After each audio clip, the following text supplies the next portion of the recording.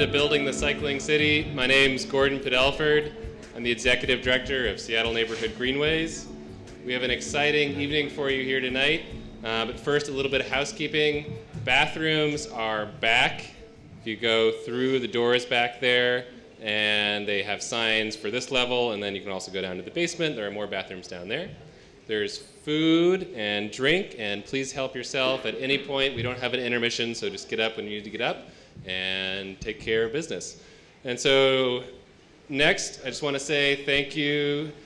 This evening would not have been possible without all of the phenomenal sponsors and partners. We have community partners who have been helping us get the word out, food and drink sponsors from Convoy Coffee, Peddler Brewing, and 11 Winery. And we have the Vancouver level sponsors coming in at Cascade Bicycle Club, Climate Solutions, Lit I-5, Makers Architecture and Urban Design, MIG SVR, Transportation Choices Coalition, and Washington Bike Law. So thank you. And then the Copenhagen level sponsors, we have Alta Planning and Design, Bikeworks, Lime Bike, Natural Investments, we have a booth over there as well, G&O Family Cyclery, Amsterdam level sponsors, the Bolin Fund, Kylie and Mark Ostrow, and last but not least, the Impact Hub, where we are hosted here tonight. So please give a warm thank you to all of our sponsors that made this night possible.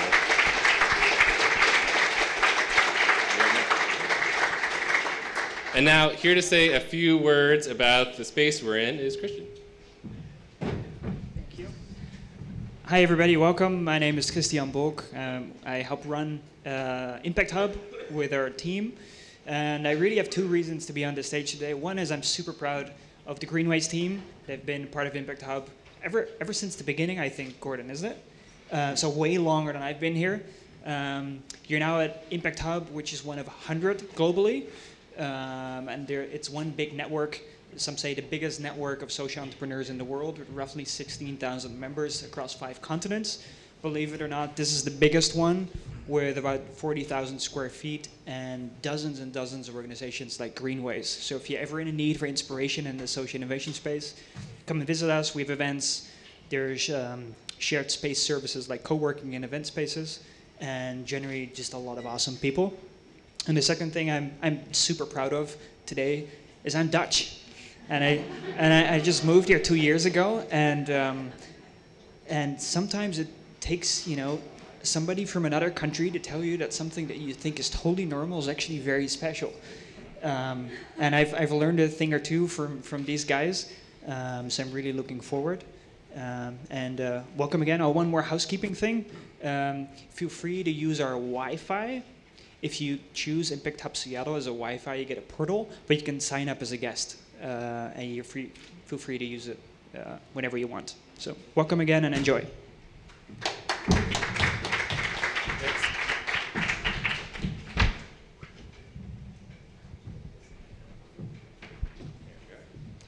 All right, well, thank you.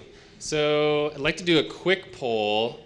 Put your hand in the air if you know that Seattle Neighborhood Greenways got our start in 2011 by focusing on bringing neighborhood greenways, traffic calm, non-arterial streets to Seattle.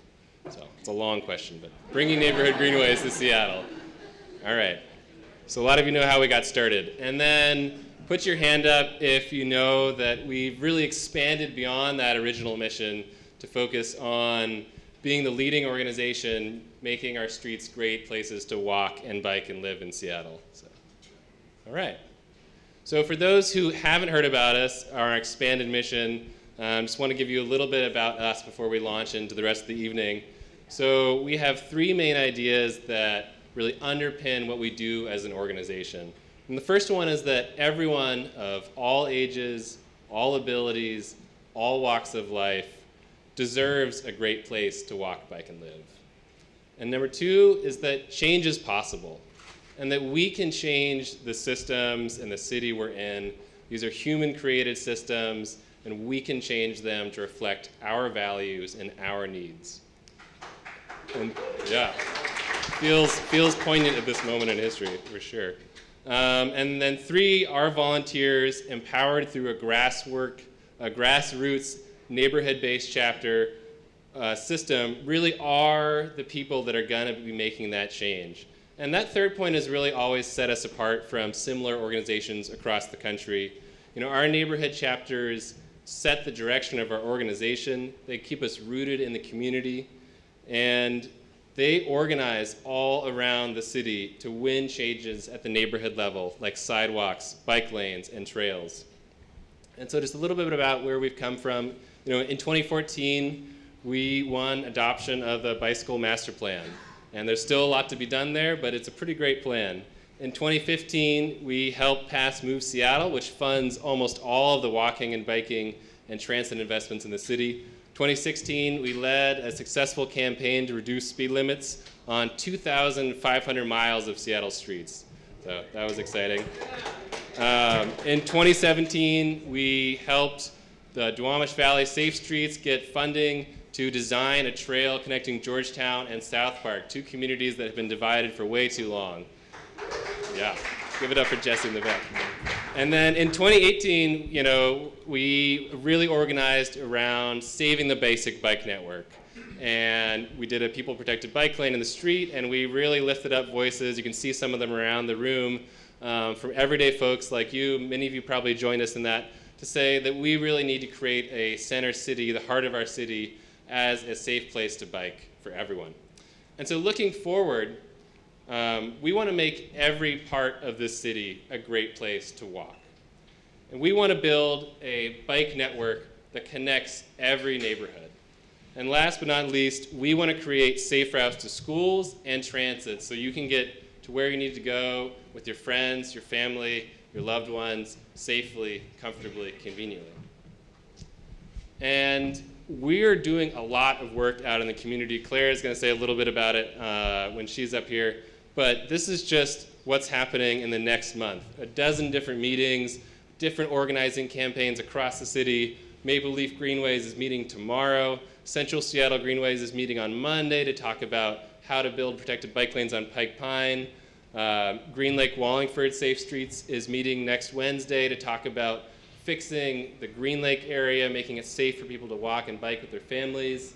And that is just next week. And there's a couple others I didn't mention. So there is so much going on. There's so much energy in the city. And I just want to thank you for being here tonight. And I want to invite you to be a part of this story, because it is a story we're crafting together. And next, I want to introduce Mark Ostrow, who's on our board and a leader with Queen Anne Greenways, who's helping us bring the story from Amsterdam here tonight. Thanks, Gordon. So, true story, the planning for this event started 6 months ago with a tweet. Chris tweeted from his easy chair. I think there was a picture maybe of his socks. He had some fluffy socks and a cup of cocoa. And they were just finishing up the book. And they said they were going to go out on a tour. And I said, "Are you coming to Seattle?" And they said, "Definitely, but nothing's planned yet." And I said, "Let's plan it." And now it's happening in real life, and I could not be more thrilled. So a lesson to the kids in the audience: eat your vegetables, stay in school, and tweet every single day. And it's going to get you far. It'll get things done. Really, I just want to single out Susan Gleason, though. The person there were a lot of people involved in putting this together, but the person with the greatest role in turning my tweet into reality is Susan. So if you see her, there she is. If you see her, give her a special thank you.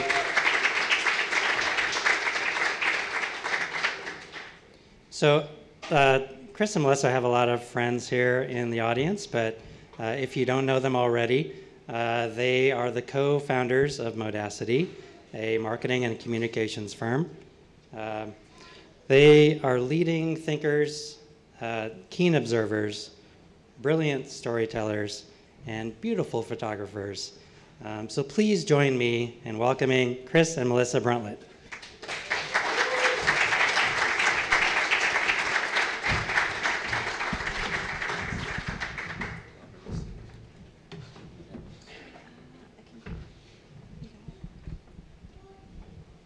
Quick question for AV. Does that mic over there work? Can I use that? Okay. To keep you awake, you got to look both ways. All right. All right, we're going to get started with a little warm-up exercise, a little pub quiz, just to get everyone warmed up and stood up and interacting with us. So if everyone could please get on their 2 feet. This is a game that we put together with our friends at Mobicon. They're a engineering firm based in Delft in the Netherlands, but they also have an office in Ottawa, and they helped us put these questions together and donate some prizes that we're going to give away to the lucky winners. This is all on the honor system, so please don't cheat. We're going to run through a series of questions. They're multiple choice, so if you think we'll call out A, B, C, D, put up your hand if you think that's the answer. And if you get the question wrong, please be seated and you're eliminated. And the last 2 people standing will walk away with a little prize. Any questions? It's pretty straightforward. All right, question number 1. How many bicycles does the average Dutch person own? If you think it is A, 0.4, raise your hand. All right, we got 1? Okay, I'll let you go again. He might be the only one that got it. We might have our winner right here. B, 0.9, raise your hand. Okay, we've got a few. If you think it is C, 1.3. All right, we got the majority. And D, 1.8. There we go. All right, and the answer is it is C. So yes, there are nearly 22.7 million bicycles for the 17 million inhabitants of the Netherlands. So everyone that got it right, please stay standing, and we will carry on. All right, question number 2. And this is a visual clue. Of the 4 people you see on your screen, which one is not, repeat, not a former or past member of the royal family in the Netherlands? If you think it's A, please put up your hand. Okay, there's a few people. All right. B, hands up. Okay. C. Okay, it's pretty evenly split. Mm-hmm. D. All right. Drum roll. The answer's A.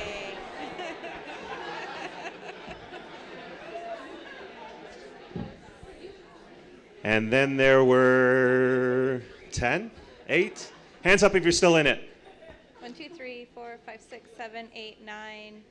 Do I have anyone in the back? I think 9. Okay. Oh, 10. Sorry. All right, question number 3. How many kilometers did the Dutch collectively cycle in 2016? If you think it is A, 387,500 times around the Earth, please raise your hand. Okay. If you think it is B, 40,200 times to the moon and back. All right. C, 35 times to Mars and back. Okay. Or D, 0.016 light years. Okay. And the answer is, you're all right. That was a trick question. All right. So everyone who's standing, please remain standing. You guys are actually doing really well comparative to some other cities we've been to. So good job. This is usually where we get you. This is where we separate the wheat from the chaff. How many lanes is the widest motorway in the Netherlands? If you think it's A, 7 lanes, put your hand up. B, 10 lanes. C, 13 lanes. Yeah. D, 19 lanes. Anybody? One gentleman at the back. Okay. All right. Well, we have one winner. Yeah, the answer is 19. That includes counterflow lanes and on and off ramps for a certain motorway. Do you want to show the picture? Yes. This is what So it there you looks go. like. in all of its glory. All right, so the gentleman in the back has won, but everyone else who was still standing for that last, we'll go to the next question and we'll find our winner and everyone else that was left. So stand back up. The people that got that last question wrong but were still in it. All right. Okay. Question 5. What is the lowest point in the Netherlands? Pardon the metric. Yeah, we could change it, but whatever. 1.62 meters below sea level. A, any takers? B, 6.76 meters below sea level. 3, 4, 5. Okay, C, 8.24 meters below sea level. 2. Or 14.97 meters below sea level. All right, and the answer is 6.76. All right. How are we? We got 1, 2, 3, 4, 5 people still in it. Okay. This is the. Oh nope, that was the next one I'm thinking of. You got it? Yeah. Okay. Percentage of all trips in the Netherlands made by bicycle. If you think it's A, 27%, put your hands up. These two gentlemen. B, 32%. C, 39. That's 2. And D, 47%. All right. Again, The answer that is was a tough A. one. It's only 27%. All right. One in four trips cross country made by bicycle. So these two guys are in the shoot-off. In the shoot-off, yeah. Yes. So this is a numeric answer, and the closest two will win. So, think about it for a second. How many bicycles are stolen in the Netherlands each day? This is in a country of 22 million bicycles. 22.7. As the slide earlier said. All right, you guys have a number? Is it like the closest without going over? No, just the closest in general. 100? All right, and yourself? 2.7.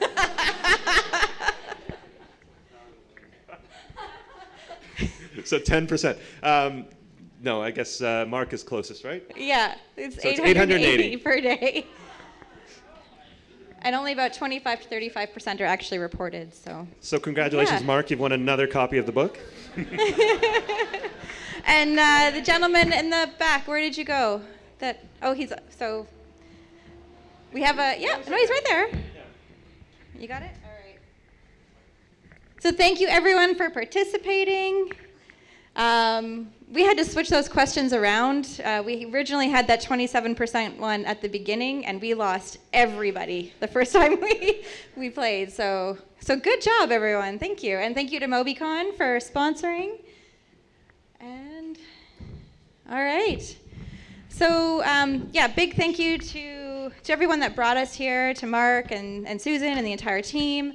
Seattle's not that far away from us and kind of feels a little bit akin to Vancouver, so it's nice to come here and be able to share our story and some of the lessons we learned. But first, I guess it seems prudent to explain to you why you've got two Canadians standing in front of you telling you about the Dutch cycling story. So, bit of backstory for those that aren't familiar. In 2010, Chris and I sold our family car not because we were trying to be altruistic, but because we wanted to save some money living in a really expensive city. We lived both pretty close to where we were working, so we started to adopt cycling as our main mode of transportation, mixing with walking and public transit, living in quite a walkable community at the time, and still do. About 2 years in, I kind of got tired of answering the same questions as to how I managed with 2 children to navigate my city without having a car, and what that looked like, and was I crazy? And so I started writing a blog and shared a lot of my experiences, what it was like to travel with the kids. I talked about everything from the walking that we did, a lot about biking, how we mixed car share and public transportation into that, and essentially tried to dispel a lot of the myths that people thought about what a family without a car would look like in the city of Vancouver.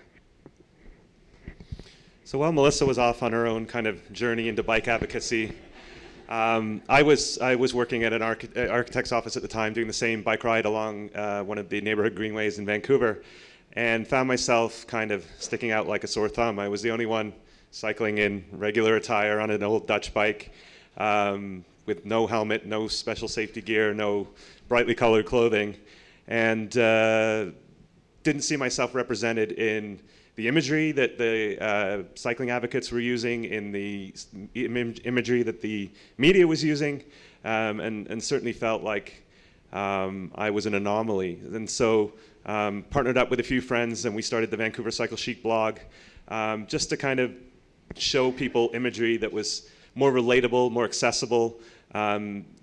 People riding a bike in photographs. We did a series of short videos with the whole idea of just presenting them with an image that they would see and think, hey, I could do that.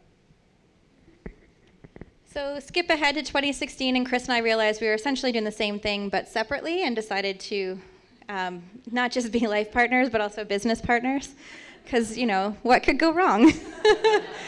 Thankfully, nothing so far. And so we started Modacity, and the whole idea was to build on that idea of sharing the stories of the people that we knew, the cities we visited, our own hometown, and really try to communicate the positive benefits of building cities that are places for people.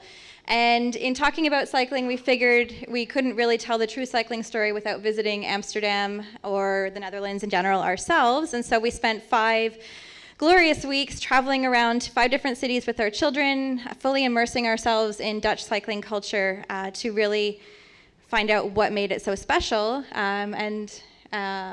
Is it? I can't remember now. It's been a while since we've done this presentation. Yeah. Okay. So we wrote a book about it, obviously. And you know, tonight we're going to talk a lot about the things that we learned, a little bit about what we share in the book. But before we get there, I just want you to close your eyes for a second and think about your trip to work, to school, to shopping, however you usually get there. Think about the sights and the sounds. Get that picture in your head. And then experience what it's like for the Dutch.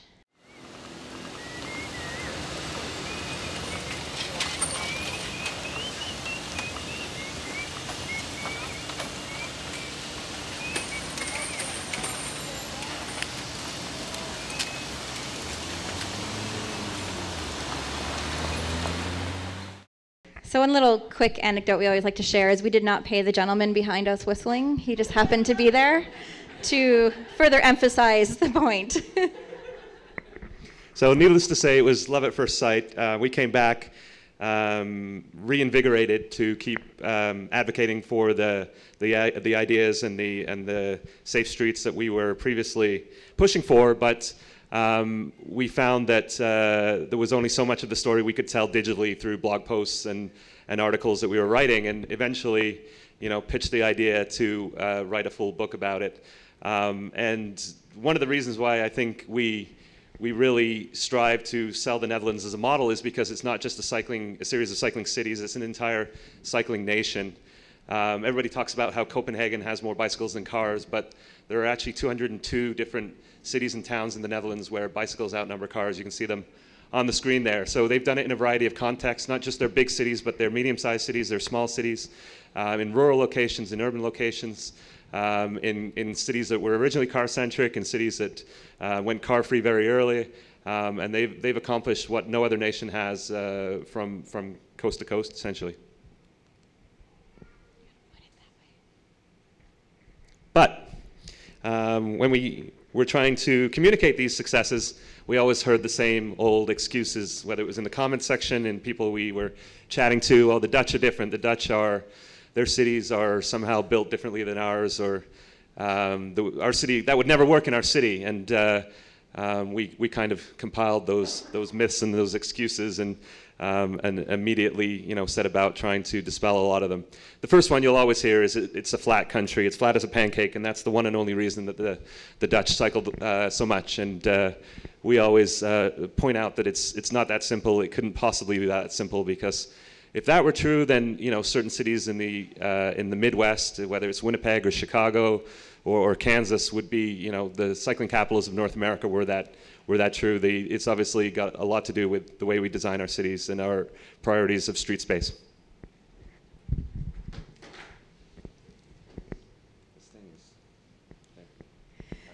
The other myth that we always hear is, they don't get the same winter that we get here in North America. And I know that here in the Pacific Northwest, we're a bit of an anomaly, but it doesn't matter, even in the rain.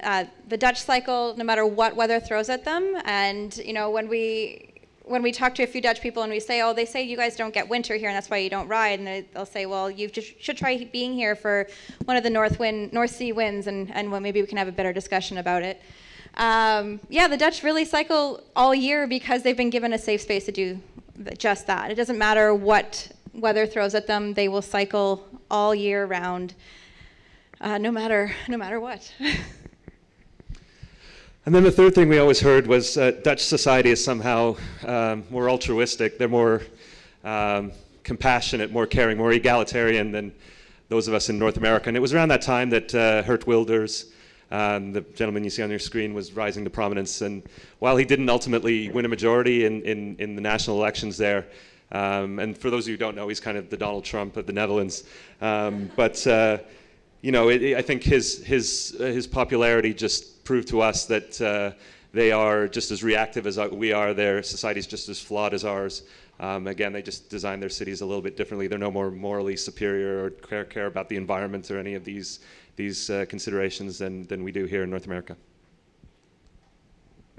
The reality is that the Dutch cycle because they've been given a nationwide network of fully separated cycling infrastructure.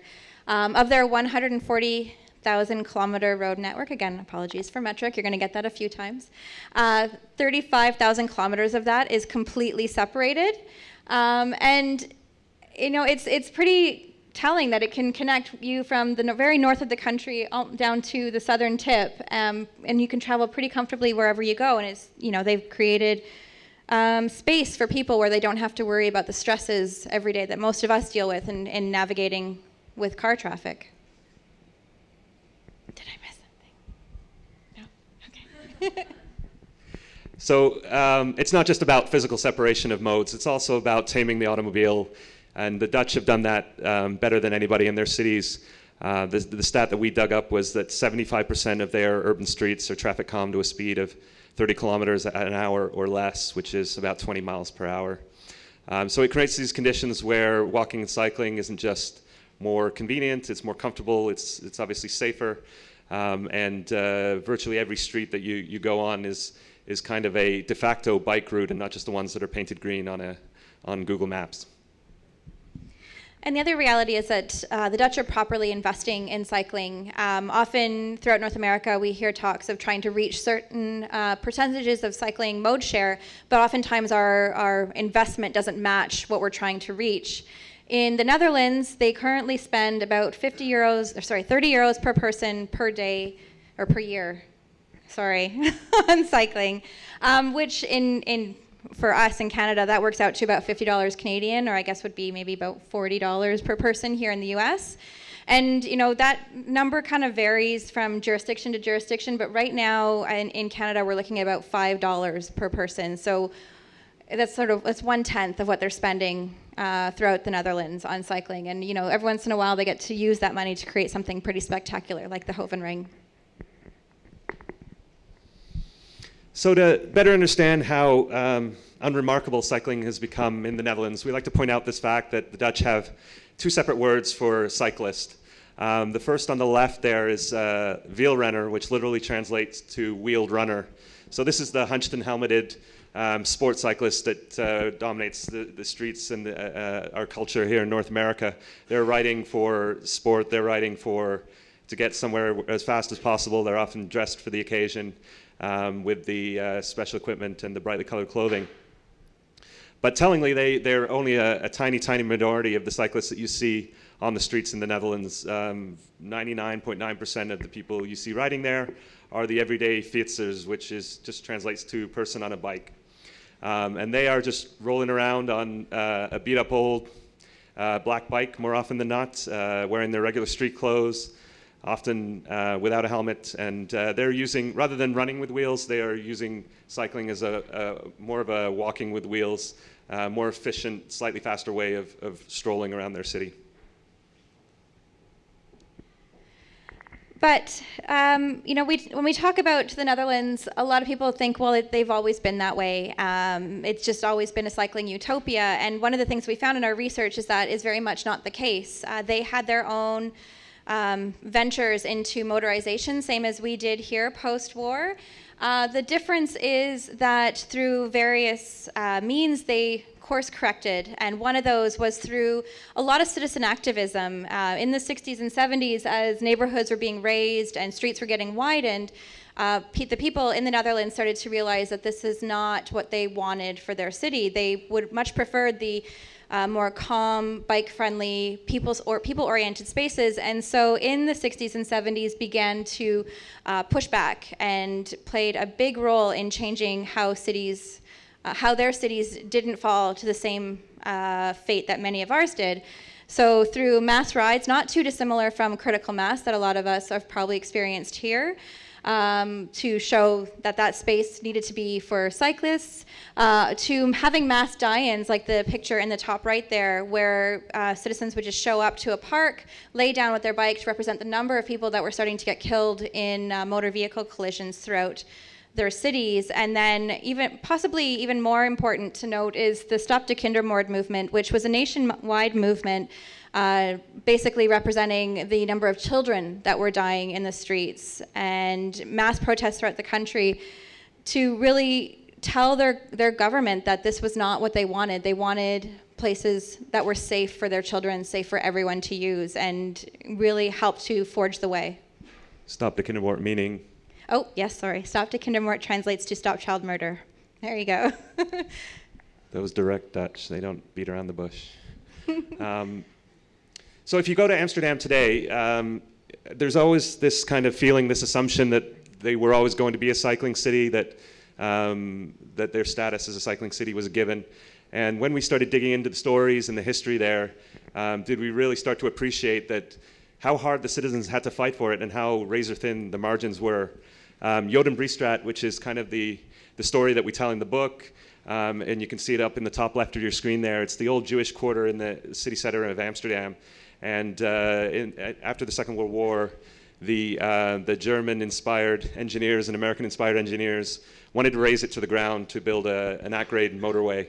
And it was only in reaction to the citizen protests that the city council voted to cancel that project, and then it was only a single vote that decided that project. So, you know, had that vote gone slightly differently, the Amsterdam that we'd visit today would look and feel a lot different, and its bikeability would be heavily compromised. We don't want to stand up here and talk to you about how wonderful the Netherlands is, even though it was pretty awesome when we were there. We want everyone to sort of leave here understanding that there are tangible applications here in North America, and that a lot of this stuff is happening here, so to not be dismayed. And when we look at citizen activism, we went to Boston and spoke to Jonathan Fertig, who was, he doesn't live there anymore, but at the time was very active in the advocacy community there.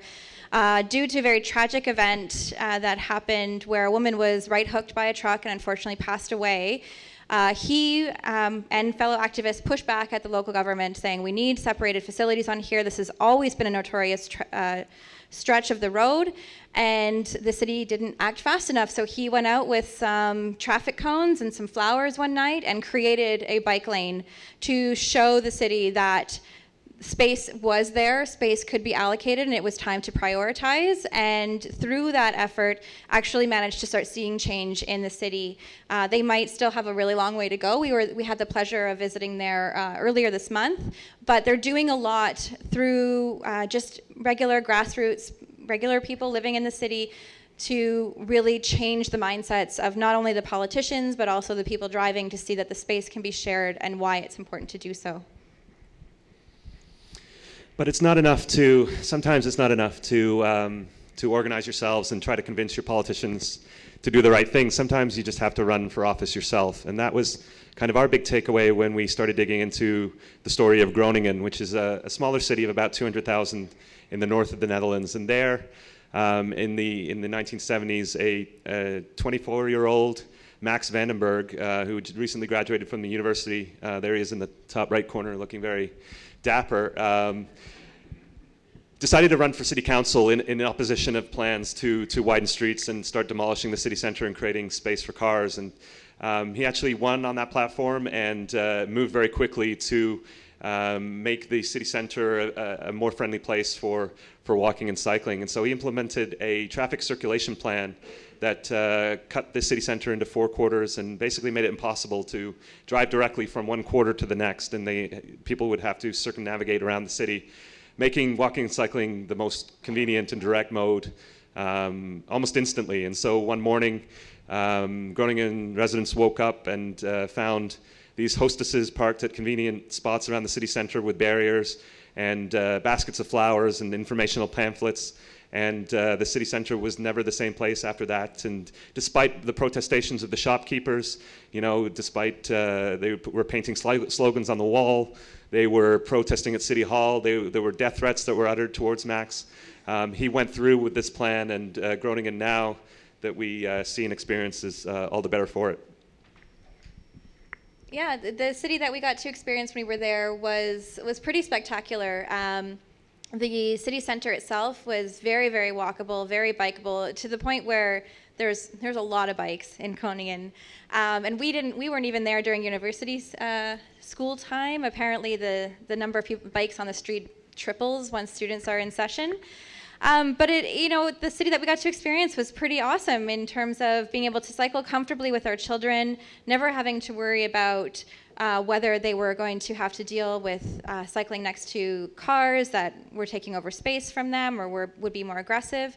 And while those numbers are quite impressive in terms of the mode share, it is considered one of the smallest cycling city, top cycling cities in the world.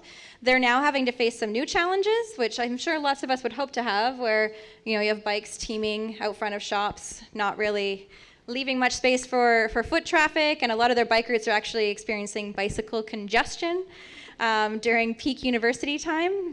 But they are trying to find some unique ways of addressing that. So they might not seem like problems to us, but they're certainly problems to them, but they're being very active at the city council level in terms of addressing them. So political bravery is going to be something that you hear from us repeatedly over this presentation. And in a North American context, we didn't have to go far to kind of find a great example of that, and that's in our backyard right in Vancouver, British Columbia. And around the time that we moved there in 2008, a fresh-faced young mayor, Gregor Robertson, was elected on a pro-bike platform and instantly began to build fully separated bike lanes in the city center and then pushing them out to the surrounding neighborhoods. The pushback was monumental. The business community, the media, certain neighborhood groups lost their collective minds. There were, the media predicted it would be the beginning and end of Gregor Robertson's career. The DVBIA, which is the Business Improvement Association, said it was going to choke the lifeblood out of the downtown. But in the face of all that opposition and that kind of raised rhetoric, they pushed through the controversy. And we're now at a point, 10 years later, where we've got a pretty robust network, minimum grid of separated cycle tracks, and the DVBIA, which represents thousands and thousands of businesses in the downtown, have done a complete public 180, and now they're wholeheartedly in support of new bike lanes, of the bike share, and new public spaces. So we're at a very exciting time politically in Vancouver where, a quiet majority of the population is in favor of expanding the bike network, and we're excited to see where it goes from here. Oh, do you want to talk about it? Sorry. This is one of 3 fully protected intersections we now have in the city of Vancouver. This is part of my commute home every day.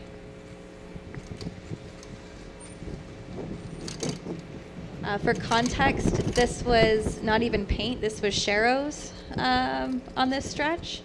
So I can say that this is way better than it used to be. Actually, I think, Mark, you said you wrote on it like 3 times in a circle? 30 times. So one of the big lessons that we try to emphasize wherever we get to give this presentation, and what we hope we emphasize in the book, is that our streets are not locked. They're not, just because they've been one way for 50 years does not mean that we can't re-examine how we use our street space and use our city space. And the perfect example of that is the city of Rotterdam. For those that aren't familiar, they were the unfortunate recipients of some very heavy bombing during the Second World War due to a terrible miscommunication between the German forces and their bombers after the Dutch acquiesced and surrendered. So their entire city center was decimated, save that one cathedral that you can see there. And post-war, although it was a tragedy, planners and city builders saw it as this huge opportunity. Now we can build our city in Robert Moses's ideal. We can build wide streets, make it a modernist dream, tall buildings, and really achieve what no other Dutch city can achieve because they don't have the blank slate that we do.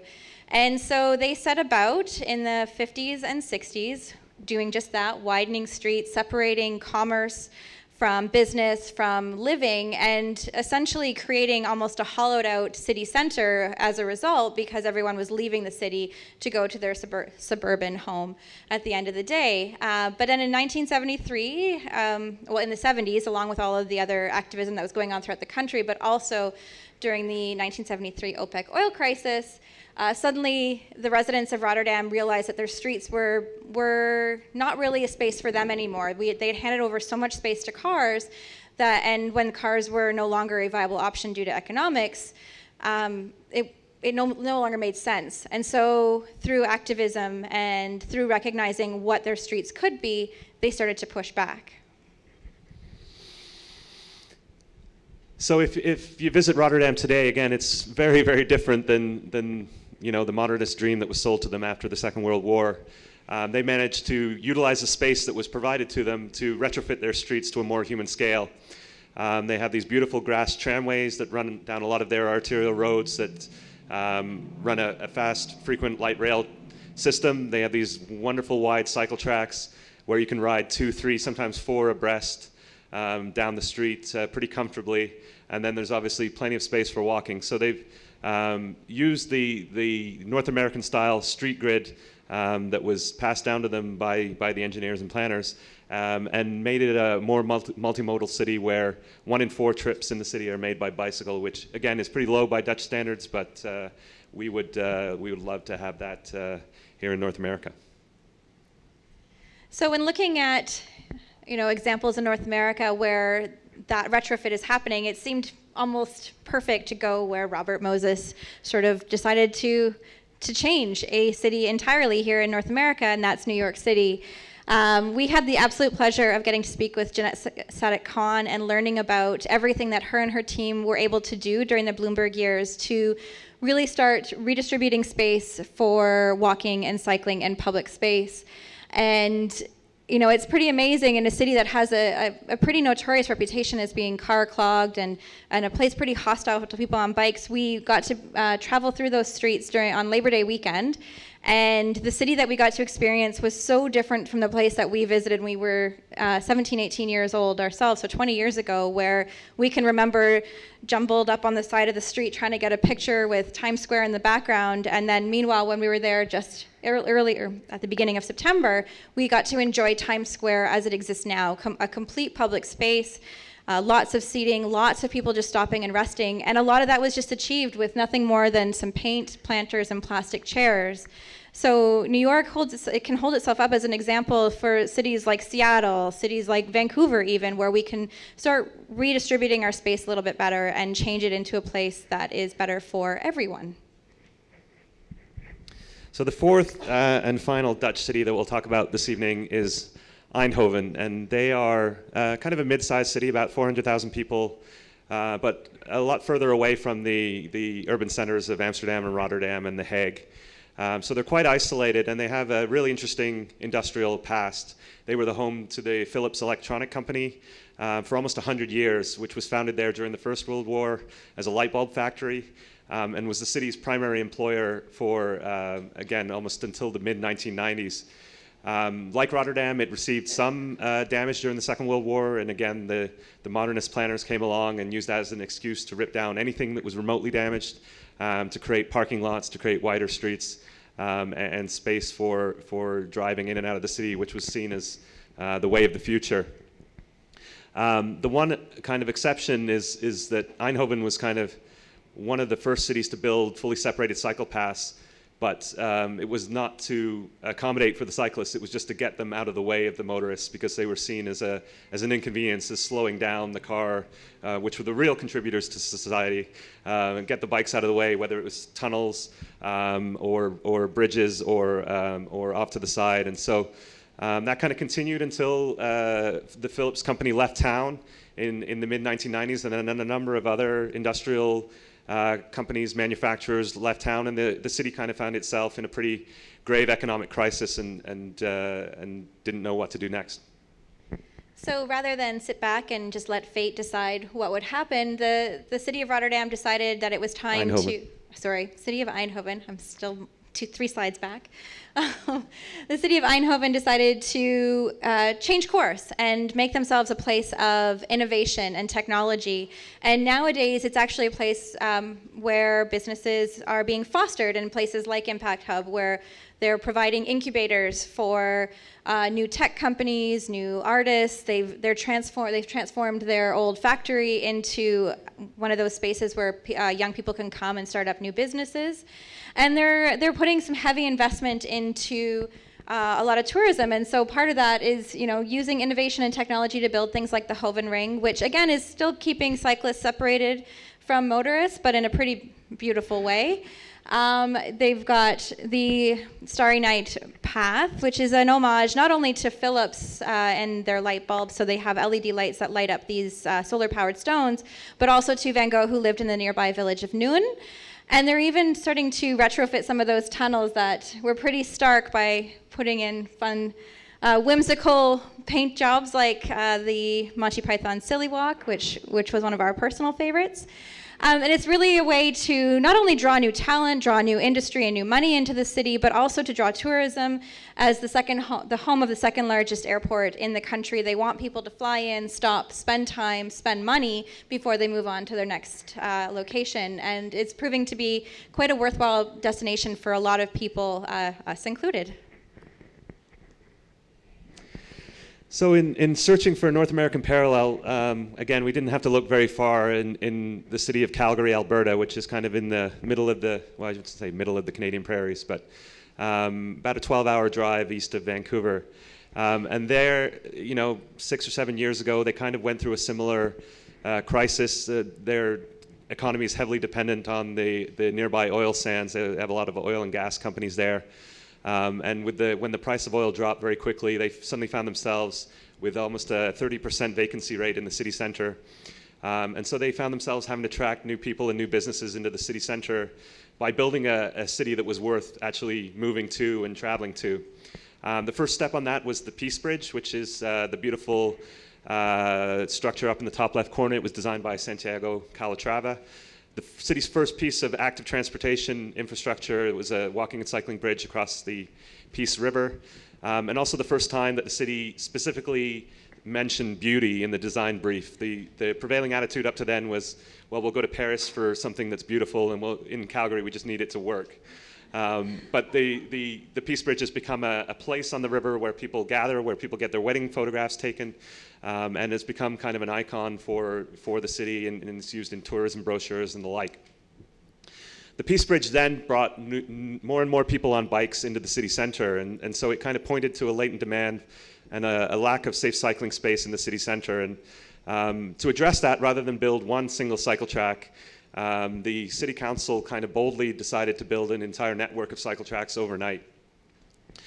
So they voted 8-7 to build a cycle track pilot project that was 6 cycle tracks that would provide a basic minimum grid in the downtown core. Cut the ribbon on them very quickly, and then they could adapt them, they could adjust them, they could measure them, and make sure people were using them. And then if they didn't work, or if they affected traffic too badly, or they created safety concerns, then we could rip them out, no harm, no foul, and the city would move on business as usual. But as you can imagine, after 18 months, people started using them. It induced 1.2 million new bicycle trips simply by reallocating 3% of the downtown road space. And so after those 18 months, the council actually overwhelmingly voted to keep it permanent. So there were a number of politicians that changed their vote after they saw that a cycle track network can work in their city. And this, again, is in a rather frozen city. They just had their first dusting of snow. I should say dumping of snow a couple weeks ago. And it's a pretty wintry city, but people, again, now are starting to cycle there year-round because they're provided this comfortable space to ride their bikes. So back to the Netherlands, we've, I think, made the point that the Dutch have made cycling in their cities pretty comfortable, and cycling has become a default method for those short-range trips up to 3 miles. So they've started kind of looking further afield to the intercity trips, the longer distance trips, and this is through a network of snelfietsroutes, which are fast cycling routes that they're starting to build between their cities. And the first and most prominent one is the Rijnwal pad, which you can see on your screen there. We had the pleasure of riding it last summer, and it's a 14-kilometer route between Nijmegen and Arnhem on the eastern side of the Netherlands near the German border. And you can ride from one city center to the other without having to put your foot down once. So it's a pretty fast, convenient, comfortable cycling route that's specifically designed to reduce congestion in the region. They are connecting the commercial, the residential, the shopping hubs, and not coincidentally placing this cycling path right next to the motorway and the train tracks, so that they have a captive audience of people that are stuck in the train or in their cars, and they can see that there's an alternative that's lit quite spectacularly with these lights in the evening as well. And that is creating new options for commuters in combination with the e-bike. And so electromobility is another area where the Dutch are really innovating and pushing the envelope. 1 in 3 new bicycles sold in the Netherlands now are e-bikes. They're electric assist. But the Dutch aren't using it to, ride faster. They're using it to get older people to maintain their mobility. 80% of those e-bikes are going to people 50 years of age or older. So the idea being that people that need a little bit of a push on their back will ride more frequently, and they'll ride further distances with that extra push. So the other thing that the Dutch are doing really, really well, and I heard glimpses of it in the introduction, is that they're finding ways to make cycling connect with transit and really feed their transit system. So it doesn't matter which rail station you're at in the city, there are cycle tracks that feed into it, providing the Dutch residents with an option to ride to a train station, hop on a train, and get to their destination very seamlessly. By providing ample, safe storage, they're facilitating those trips even more because their trains are already at capacity. They can't possibly fit any more bikes, so they solve that problem of storage by providing great facilities at each of the stations. And then they're extending the viability of that transit by having the OV-Fiets, which is their national bike share scheme, for €3.50 per 24-hour period. Any Dutch resident can grab a bike at their destination station and ride these lovely yellow and blue bikes anywhere they need to in the city, back to the station again, hop on the train, go home, pick their bike up in that massive sea of bikes, and go home, all in a very green and connected option. And the reason this is important, if you want to go to the next slide, babe, is that most of us are willing to walk maybe 1-2 miles, but the bike expands that. So essentially, by creating stations that are accessible by bike, they're expanding the catchment area for those rail stations by 5 times the distance. And so they're getting even more people fed into the system, feeding public transit, bringing money to the system. But what's important too is that the Dutch don't use that as a reason to keep stations further apart. They still keep them close together, to provide options for residents. So it's not like you only have one station that is your home station. People have the option of choosing, 2, 3 stations depending on what their final destination is, and that is expanding that 5 times the number of people by 5 more. So 25 times the amount of people are able to access a lot of these stations and really build this interconnectivity when it comes to bikes and transit. Another area where they're really innovating in the Netherlands is around bakfiets, which literally translates to box bikes. And we're kind of familiar with cargo bikes here in North America for family use, for personal use, getting a couple of kids home from school or getting a couple bags of groceries home from the grocery store. But in a professional setting, in a urban setting, the Dutch are starting to use cargo bikes in quite interesting and exciting ways. Albert Heijn, which is their nation's largest supermarket chain, has started using cargo bikes to make their deliveries. And so they've developed with Urban Arrow, which is an electric cargo bike manufacturer based in Amsterdam, a cargo bike that can carry 30 crates of groceries and allows their drivers to avoid the traffic jams and not have to drive around the block to search for that parking spot. In Utrecht, the Coca-Cola company has started equipping their service technicians with cargo bikes. So rather than drive a big empty van with a couple of toolboxes around, they're now putting their tools in the electric cargo bike and doing their service routes that way, with the obvious impact to their health and well-being. And then the real kind of exciting area that we dig into in the book is around urban logistics, not just the National Post System, which has started using cargo bikes for mail and packages, but kind of the big heavy hitters in the logistics industry. FedEx, UPS, and DHL have started to use electric cargo bikes in pilot projects across the Netherlands. And DHL is the case study that we look at in the book. They've started using a containerized system. So it's 4 or 6 containers that are dropped into the city center by van, and then these containers are thrown onto the back of a cargo bike, an electric cargo bike, and then the delivery driver makes the last mile delivery in the city center by electric cargo bike. And DHL is estimating that these vehicles are half the cost in terms of servicing and gasoline and maintenance and depreciation.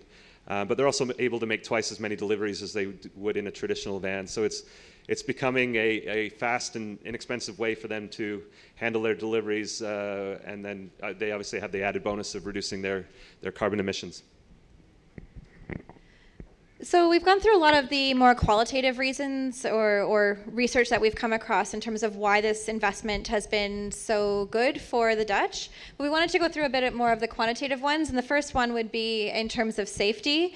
So by making these strategic investments, they are reducing the number of collisions on their streets. So the death rate that we talk about in the book was about 3.4 deaths per 100,000 inhabitants. Here in the US, that number is 10.7.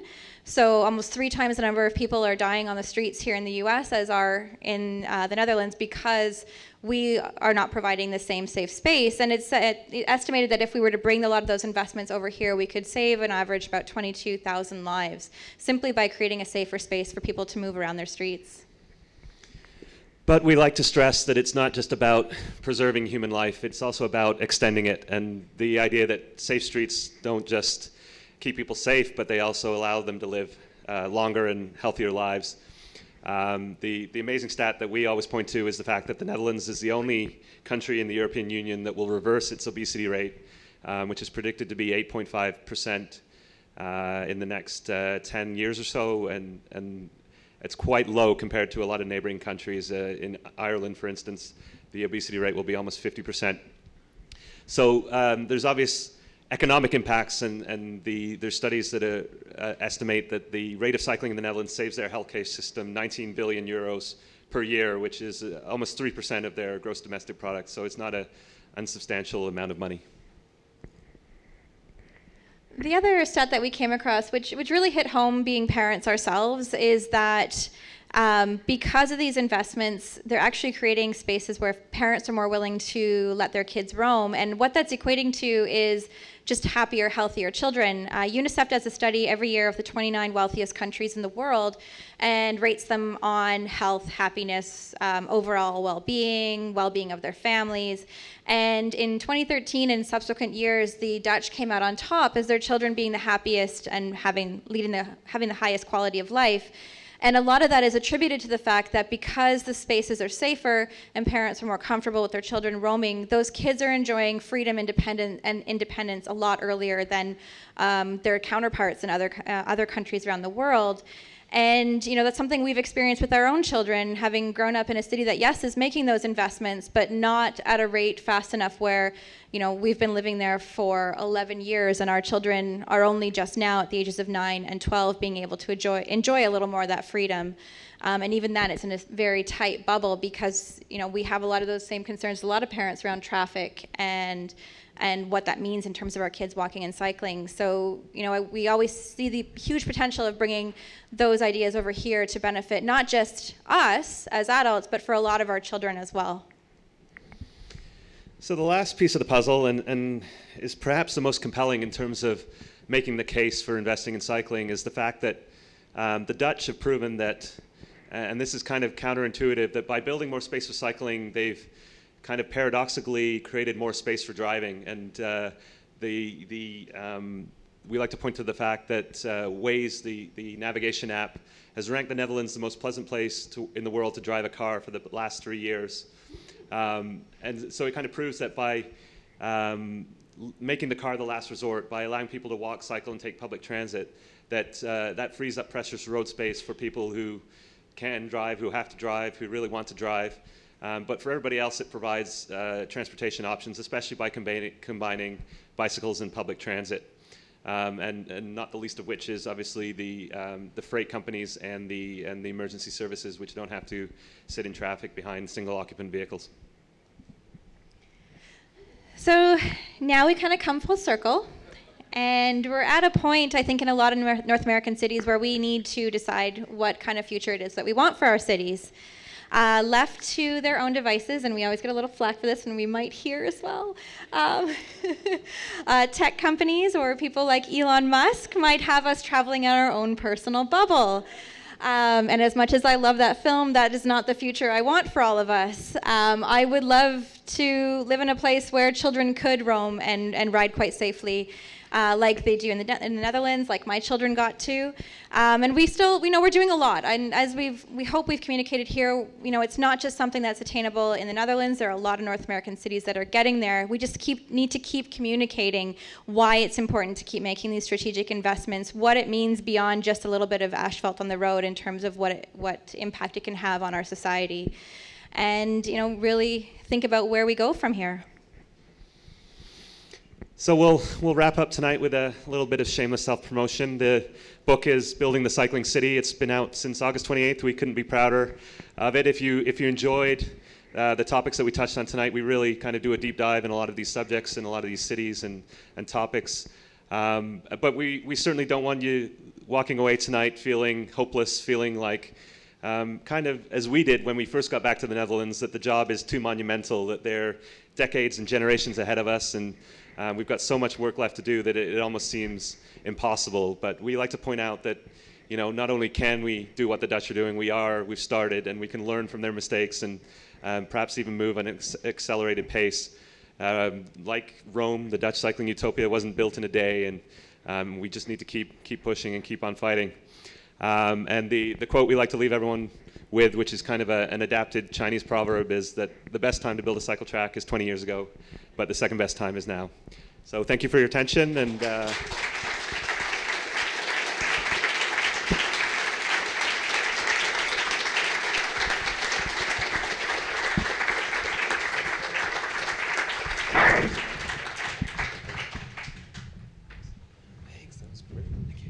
like to invite our panel up. We have a fantastic panel. Can we get another round of applause for Melissa and Chris? That was just really great.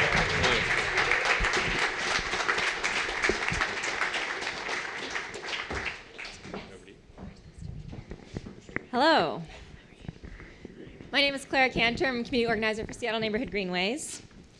And we just saw this fantastic presentation about all of the ways that Seattle can be a better place for cycling.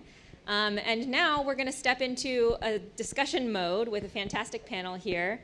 Talking about how we can bring it here to Seattle, how we can make that dream that we just saw a reality. We started putting together this panel and brought together a whole bunch of local experts in bicycling and in bicycling advocacy, and we realized that we had a panel of entirely women, so we decided to kick Chris off the panel and swap him for Coralie, his daughter, who's going to be joining our panel as the voice for the future. So, I'm just doing a quick round. We have Melissa, who was our keynote speaker. We have Coralie, who is Chris and Melissa's daughter. We have Bree Geinkild, who is the co-leader of Central Seattle Greenways and the woman responsible for getting pine protected bike lanes in place in the future. We have Genesee Adkins, who's the Seattle Department of Transportation Chief of Staff. And we have Amanda Barnett, who is the immediate past co-chair of the Seattle Bike Advisory Board. Welcome your panel. Let's try and make a little curve here so we can make this more discussion-oriented. How's that? Everyone cozy? So we can pretend you all aren't even there. All right, so hopefully this can be just a relaxed conversation. We can pass the mics back and forth a little bit. Is there anything from that presentation that really stuck out in your head as something that you saw as important for Seattle? I'll go. I think one of the things that I find really inspiring and important to remember is that these places that we idealize and we all look to and think, oh, it'd be fantastic to be there, weren't always like that, and that our city doesn't have to always be like it is right now. And this is exactly what they said during the presentation. But basically, what we have right now in terms of infrastructure and culture, we have thanks to countless decisions by a number of people over the last century. And so we can change both our infrastructure and our culture through different decisions made by people over the next, hopefully it doesn't take a century, but that it's not immutable, right? We can change what we have. Someone else speak now. I just want to echo what Bree said. I think the mutability of the right-of-way was incredibly powerful, and that history of the Netherlands, I actually didn't know, so this was really educational for me. Also, the need for a political will in being on the Seattle Bicycle Advisory Board. I work with a board who comes from, there's a lot of perspectives that people have, and we are all working to advise SDOT, City Council, and the Mayor's Office, and everyone at SDOT is just so on board. There's so many great designers, so many great planners and policymakers, and they, at the end of the day, have to basically answer to their boss, and that's the elected officials who we rely on to make our bigger decisions. And so, unfortunately, we just saw with the Move Seattle levy reset some big changes in Seattle and the way that we are going to allocate those funds. And I think that has a lot to do with the new mayor, and there's a lot of really, really great things that came out of that process. Like some excellent clarity as to how we're gonna pay for things. And it also allowed us to see that we kind of don't have enough money to pay for some of the things that we thought we'd be able to pay for by 2035. So making sure that you vote and that you vote in people that really hold and share your values and will advocate even in the face of some very big no's and the people who don't want things to happen the way that things happened in the Netherlands. I imagine that we are at that place right now in Seattle. It feels like we're on the precipice of a big change, but it really comes down to what our elected officials are going to do next. Can I add another idea? I think one of the things from the presentation specifically that resonated with me and speaks a little bit, like you're saying, Amanda, to the precipice that we are, where we're at right now, is about continuing to change what active transportation looks like. Because I think your two, I have no idea what those Dutch words were, but for your spandex-clad cyclist, the wielrenner and the fietser. Yes, I think there's a lot that we can accomplish as we help that take root. That there's a spectrum, that there's a continuum for what walking and biking and all these other modes of transportation look like. I think as we demystify that and make it more, again, more ingrained and more regular, a regular sort of, that's sort of it. We want to make this regular, not an aberration, not a, small minority. We want this to be something that really becomes a regular part of life in this city. And I think it's frankly something that Greenways does really, really, really well, is trying to put a real variety of faces on what that looks like. I think that helps build the political will. I think that helps our elected officials understand what it means and feels to regular people. I just want to add to that too. Like what you said, it's really important to show that, like, a lot of people, a lot of different faces, and one of the things that we really try to emphasize is that diversity in the imagery that we present in terms of cycling is really important.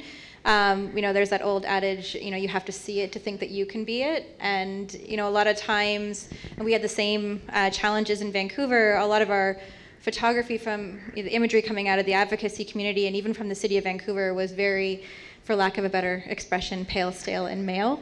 And it's part of the reason that I started riding, because, and like showing what it was like for me, was because I wasn't seeing anybody like me represented. And, I'm a middle income, average white family. And, for me, if I was being misrepresented or not represented, imagine what that meant for community minorities, people of color, people living in lower incomes. And so I think, taking a cue from that and really showing the diversity of people that can be helped through proper investment in active transportation and providing mobility options is a huge step forward. One more thing that I would add to that, it really gets me every time walking, biking, and using transit is referred to as alternative transportation. It's transportation, right? So I challenge everyone to push back on that. So that's actually a really nice segue. There was a very recent article that came out with the most recent census data in Seattle, and there were definitely some problems with the data as it was collected, but I think we can all agree that it basically said that Seattle is not achieving its mode share goals, and it's not achieving an increase in ridership that it wants. Particularly for women, but for everyone. I was wondering if you guys could comment on that phenomenon in Seattle, why we're not achieving our goals, what we can do better. It's a big question. Well, do you mean specific to bicycling? Yes. Okay. But it could be broader if you wanted to take it there. Well, so I guess the thing is, and this is tying it back to bicycling, we are a tremendous mode shift city. And I think we have actually really amazing mode shift mojo. We, over the last 8 years, have brought our single occupant vehicle trips downtown down by 10%. To an all-time low. It's huge. It's great. While we brought in way more jobs. It's awesome. And it's not any one person who gets the credit for it. Most of the trips, about half of those trips downtown are on transit, but another 20-25% are biking, walking, carpools, and just over the last couple of years, Our SOV percentage went down 5%, and only 1% increase in transit, which means that more people started walking, more people started taking bikes. I think we have a lot of potential. I think there's a lot of potential for us to take what we do well around mode split and just like take it off into the sunset. I think we actually have a lot of potential.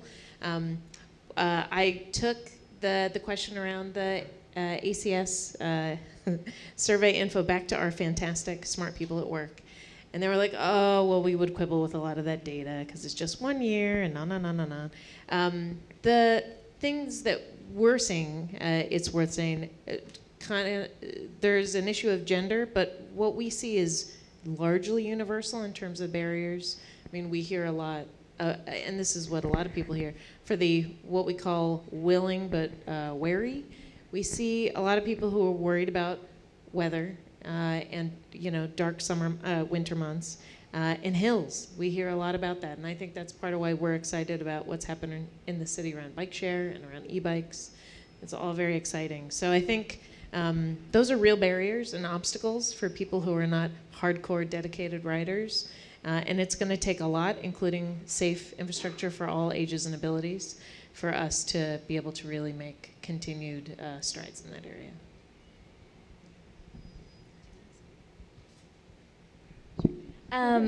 A few things. So I think on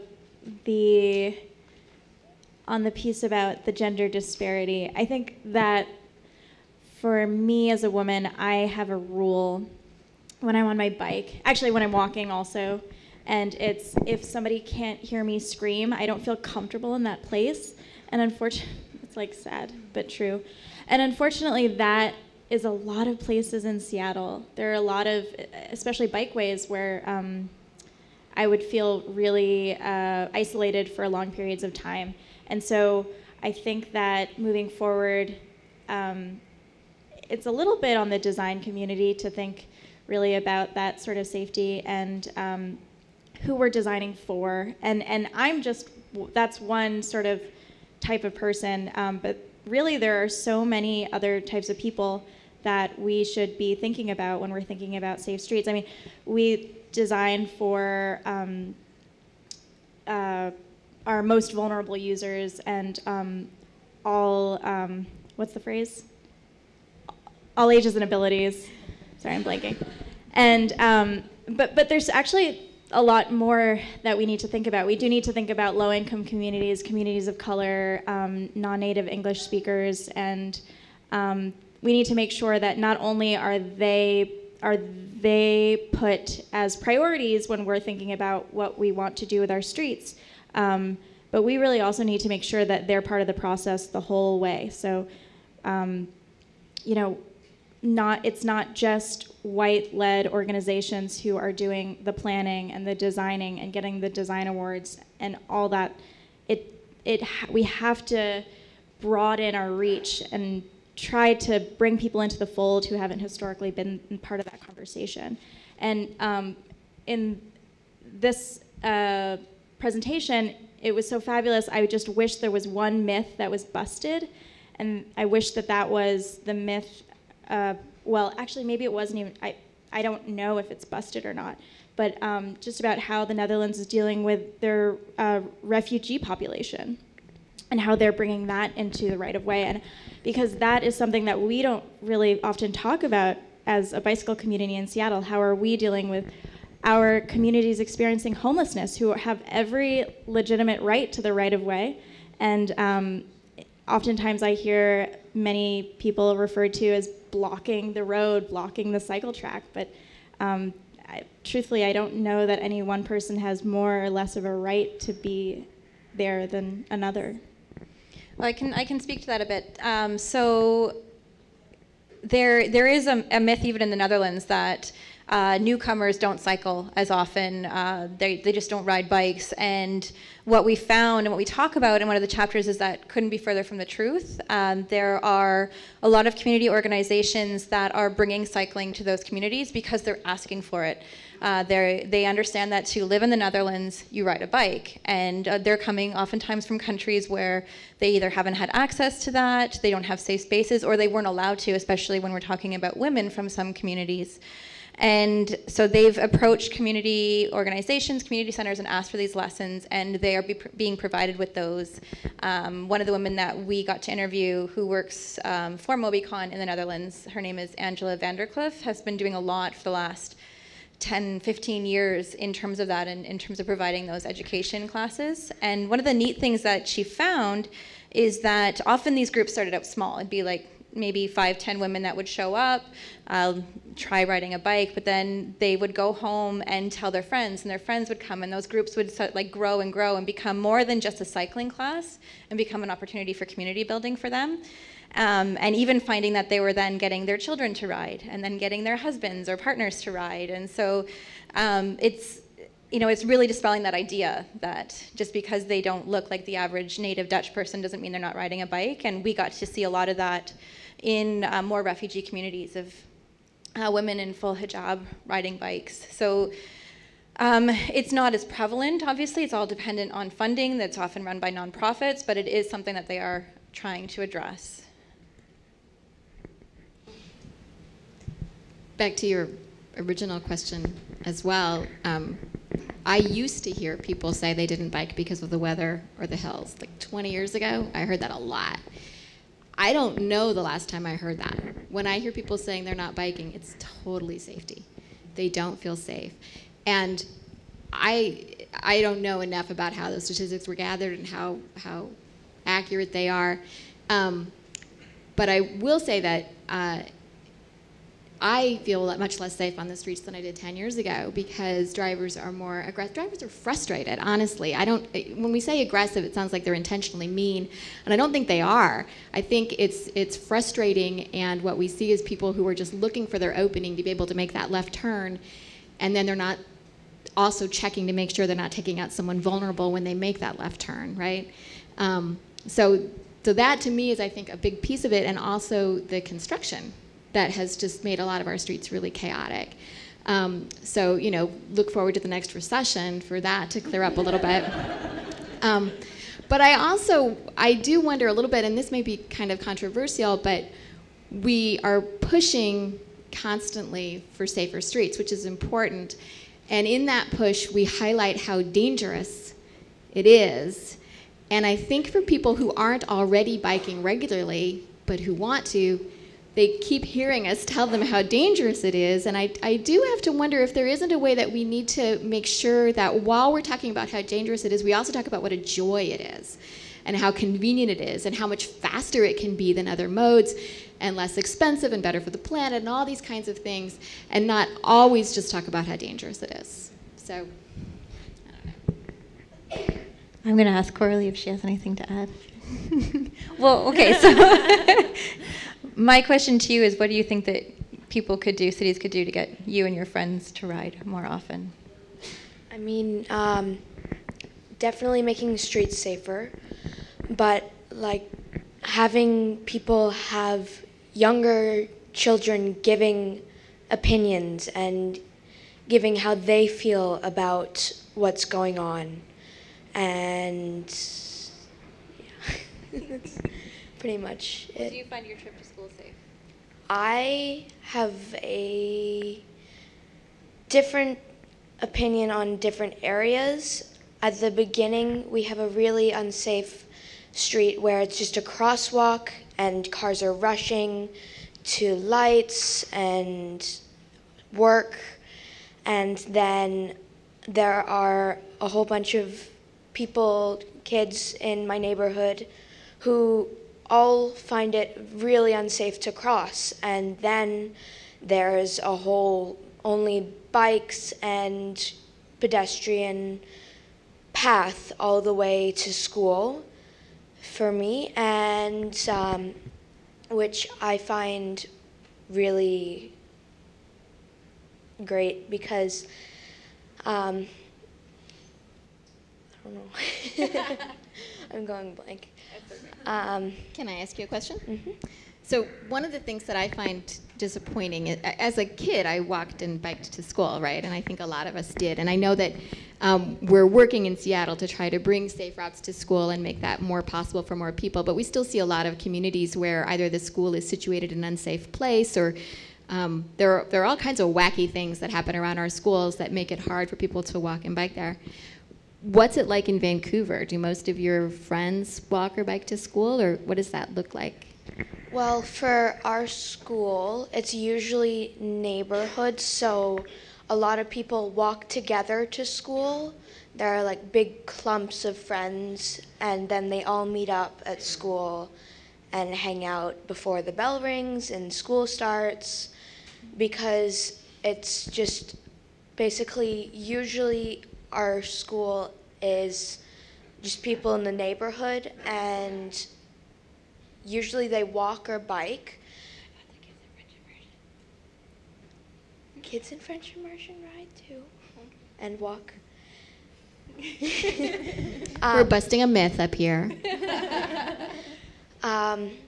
And then there are some kids who have to be driven because of not having safe routes or living too far away to ride, and not being trusted, not having parents trust drivers to look around and watch and be safe around the kids who are riding and walking. So it's not perfect. No, it's not perfect. But there's always something to improve on. So, yeah. So, I have a question for you also. Do you have any, given that you would like to hear more young voices in decision making, do you have any advice for the adults in the room? Well, if they have kids and they're willing to talk about it with their kids, just ask for their opinion. Ask what they think about what's going on and what they think about the bike routes and the change in infrastructure and just everything when it comes to the change in better transportation, like buses and transit, and then better places to ride, whether it's for fun or it's to a specific place. So. Thank you, that's great. We are unfortunately out of time. Does anyone have any closing things they just have to say to the crowd before we depart tonight? Do it, Bree. All right, you know I do. I actually want to leave us on a high note, because the work we do in the advocacy field is challenging and frustrating, and it can feel really slow. And I know that our friends in government can feel that way too. Like we, 3 steps forward and 2 steps back sometimes, and sometimes it feels like there's a lot of tension and struggle. But what I am trying to remember more and more is that even when we don't make all the progress that we're trying to make in terms of a specific piece of infrastructure, or even when we see conflict around some of these issues, we're advancing the movement. We're getting closer to the change we want through every conversation we have. Every time somebody votes in your voice, your choice, and starts to think for the first time that maybe we can make the streets better and make the streets what we want them to be instead of whatever the status quo is. Every time a family biker goes down the street and somebody says, "Oh, I didn't know you could do that," right? All of these things grow it, and we all have a part to play in continuing to talk about and model the way we want to live. So even when we feel like we're not making progress, and let's be clear, we are making progress, but even when things feel daunting, it's the community we're building and the conversations we're having that are really advancing us. So that's my go team. I think, sorry. Building on that, I think it's really important to find the unlikely partners. A lot of times in the cycling world, we often forget that we have fellow advocates in walking, in public transportation, and in city building. And teaming up, we can be a really powerful voice. So yeah, keep finding those wins and keep building those coalitions, and that will keep your progress going. So in summary, ride your bike and make friends. Good job. All right. Thank you so much to all of you. That was a really wonderful conversation to close out the evening. Oh, okay. Round of applause for the panel.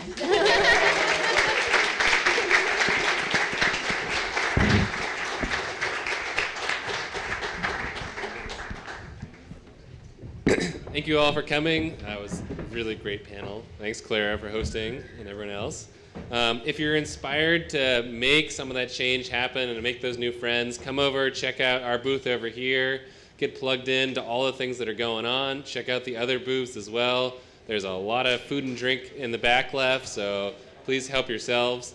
Now is also a great time to support the Safe Streets effort. We have a 2-to-1 match for Seattle Neighborhood Greenways right now, so your $100 gift gets matched and becomes a $300 gift and really helps power this people-powered movement. So please consider that. We have donation envelopes over there. And be sure to check out and find a book of Building the Cycling City. Take a copy home. You won't regret taking home some inspiration. And last, let's just hear it again for our speakers, panelists, and sponsors. Thank you so much.